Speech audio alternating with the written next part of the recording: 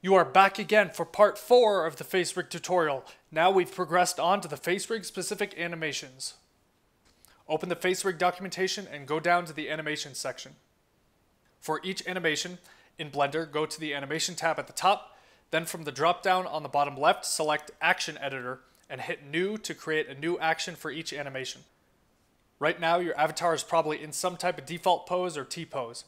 We will use this as the base, so hit New and name this one Base. That way you can reset the pose if you need to.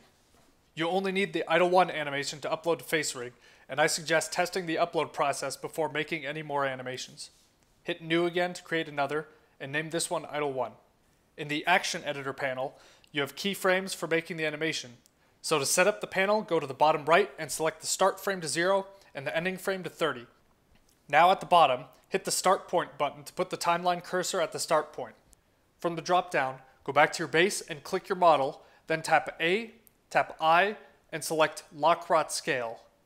Now select Idle 1 from the drop down. Click on your model again, then pose it into an idle pose. If the armature isn't movable, then you need to switch the window to pose mode. Once you pose the idle position, again tap A, tap I, and then click Lock-Rot Scale. This puts a keyframe on the timeline to record the current position. Now go down to the timeline and click to move the cursor to frame 30, and do the same thing, AI Lock-Rot Scale. Now move the cursor to frame 15 and pose your avatar in a slightly different way. Then AI Lock-Rot Scale again. Now go down to the bottom and hit play to watch your idle animation and see if you like it. You can add any extra movement points or make it longer or shorter than 30 frames, that's up to you. If you're only testing the upload process, then have the middle movement be something extreme so that it's easy to notice in FaceRig. I did this by having my torso rotate 90 degrees. The FaceRig importer documentation lists all the animations you need with a slightly vague description of what it needs to be with the start and end frame on most of them. Assume that all the animations start at 0 and end at 30, except the idle pose, which can be however many frames you want. You will use this process to create each animation with the specific name the documentation calls for. Each one starts from the idle pose, so before you click to create new, move the timeline cursor to the point where the animation is in idle pose so that it transfers the position over to the new one. The new button basically duplicates the current animation, so you'll need to delete the rest of the keyframes, minus the idle pose, before making the next one.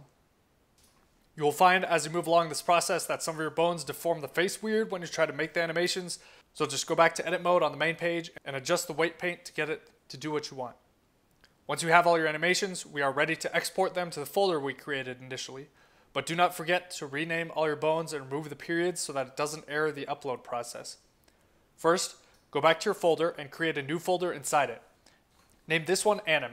Now create another folder inside that one and name it General Movement. Go back to Blender and on the Animation tab, select Base from the drop-down to reset your avatar to default pose, then go back to the Layout tab to verify you're in default pose. Now go to File, Export, and select Collada. On the exporter, click to unhide the side panel if it's hidden, then go through the tabs. Check the Triangulate box to remove excess polygons. Check to deform bones only. Now browse to your FaceRig folder and save this into the main folder as whatever you want it named with geometry, and click Export. Now go back to your Animation tab and select the Idle 1 animation from the drop-down, and go back up to File, Export. One note before I go further, if you made your idle animation longer or shorter than 30 frames, you need to go down to the end frame box on the Animation tab and make the end frame whatever it is for Idle 1. In my case, it was 240 frames, so I put 240 here. But when uploading all of your other animations, you need to set this back to 30. This time, export it and check the Include Animations box, and check Keep Keyframes, All Keyed Curves, and Include All Actions. Now browse to the General Movement folder you created and export, naming it as the animation name. At this point, if you want to test the upload process, you have everything you need. Otherwise, do this same process for each animation you created, naming them according to the documentation and into the folder the documentation says they should be in. I suggest only uploading with Idle 1 to verify your camera is in the right position and everything else works before putting too much effort into it. Keep in mind that anytime you adjust the armature, you need to re-export every DAE animation you've made, including the default geometry one. Now we're ready for the uploader, so go to your model folder and click the uploader shortcut to open it. And we'll meet again in part 5.